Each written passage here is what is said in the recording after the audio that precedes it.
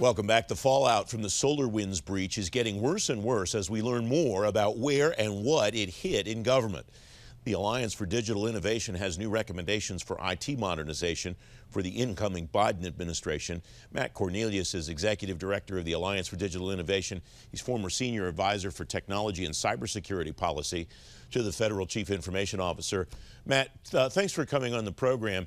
These recommendations that you and your colleagues are making, do they change at all, do you think, in the light of what we're learning about the big cyber breach?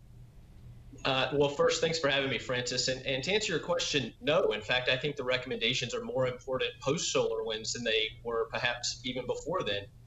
Because what we're seeing in IT modernization and accelerating innovation in government is that security can really be the enabler to innovation. It doesn't have to be the impediment to innovation.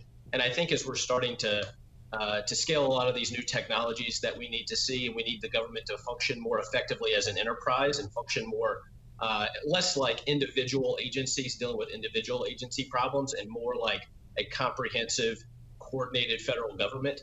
I think a lot of the recommendations we put forward will accelerate that while improving security and getting better outcomes for citizens at the same time. All right, three main pillars of recommendations here. Let's walk through each of them, a thumbnail on each, if you will, please. First one is fixing the way the government acquires and uses technology solutions.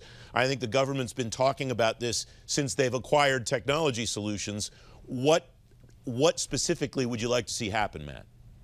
Sure. So there's a few things, right? Part of it is we need a brand new legislative foundation for the way the government should be working with industry to buy and use commercial capabilities going forward. So, a lot of the laws that underpin the way OMB or GSA or a lot of federal agencies operate now are 20 and 25 years old.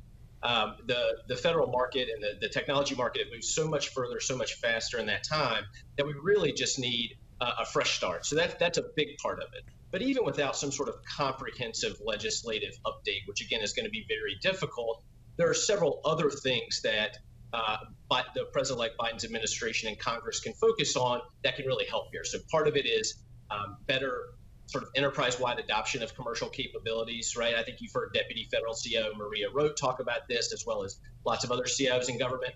And then making sure that agencies have flexible funding models and rapid acquisition authorities so that they can embrace these as-a-service capabilities and consumption buying patterns, of sort of consumption-based buying, that are so important and is going to drive the innovation agenda going forward.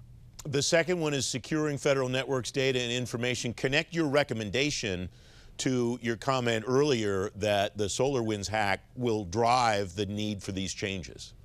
Yeah, I think what you've seen with SolarWinds is, agencies really just aren't that unique, right? There's a lot of devices, there's a lot of hardware and software on agency networks that, for whatever reason, are not being reported on effectively, and that security is not happening at the pace of technology and at the pace of use in agencies. So right now, the way sort of FISMA, the Federal Information Security Modernization Act, operates, you have yearly IG assessments, you have quarterly CIO assessments.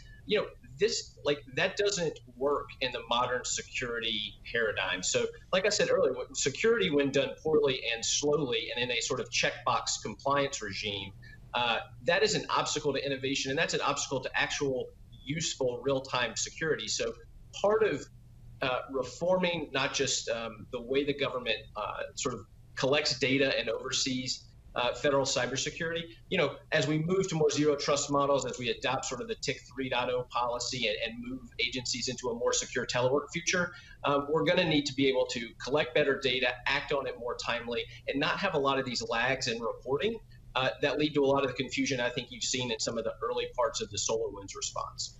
Matt, just a couple of minutes left for the third pillar, which is creating a strong foundation for the future of IT modernization. What insight do you have for that one based on your tenure at OMB?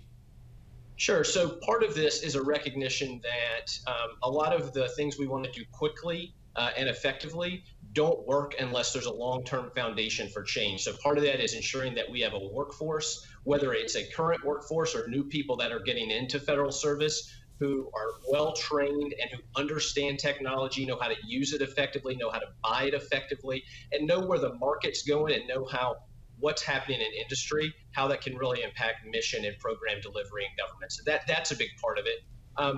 One of the other pieces is ensuring that the way the government has focused on digital service delivery over the past sort of 5 or 6 years, we really need a better comprehensive strategy there. It's not enough to just stand up programs that have shown successes like 18F or the U.S. Digital Service, but we really need President Biden and whoever he's going to have as a GSA administrator, as a CISA director, as a deputy director for management at OMB. They need to come in and really think about what these roles should be, what GSA's mission should be, and really connect policy to implementation so that we can get some sustainable, aggressive, outcomes-driven modernization happening across the board. Matt Cornelius, thanks very much for joining me. It's great to have you on the program again.